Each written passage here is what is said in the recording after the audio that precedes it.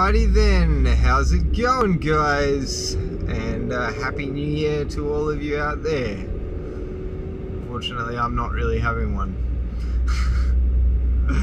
So let me tell you a story. Yesterday, being New Year's Day, which is a public holiday here in Malaysia,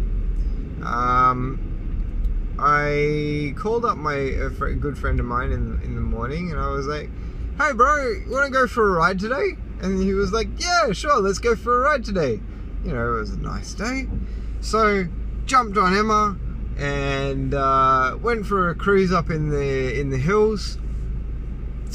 And while we're smashing around up in the twisties, we stopped for a minute and I turned my bike off, as you do, and then went to go turn it back on again, and the battery was flat. I'm like, oh shit, that's not good. Oh well, pretty sure this battery's been on its way out for a while, so it must have finally been time. Oh well, we'll just push start it and then keep going.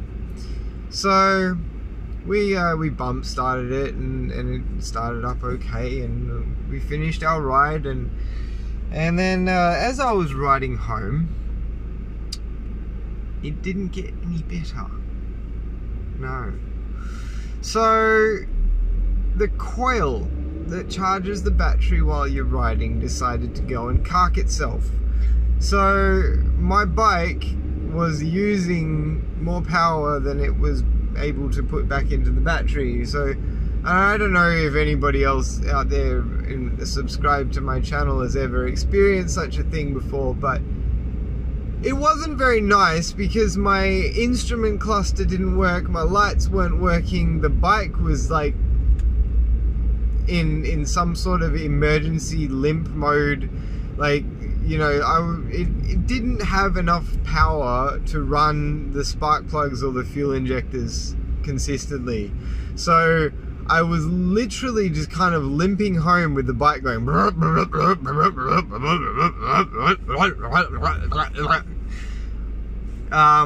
which, as you can imagine, I'm stressing out because I'm like, don't cause more damage. There's already, enough going on. But I managed to get home, the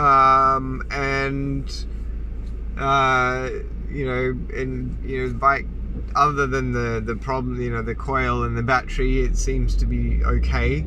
So I called up my mechanic. I said, I'm going to drop my bike off tomorrow. He was like, yep, sure, no problem. So called the tow truck today. Tow truck came, picked it up. That cost me 120 ringgit. And then I got the really bad news. So it turns out that having your coil rewound is going to cost me about 400 ringgit.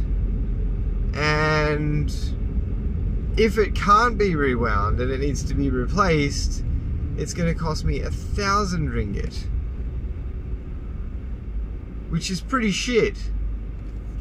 Because on top of that, I also need to buy a new battery, so that's like 150 ringgit. So yeah, not really having the best start of the year, to be honest. Of course, it could be worse. I didn't come off. That's always,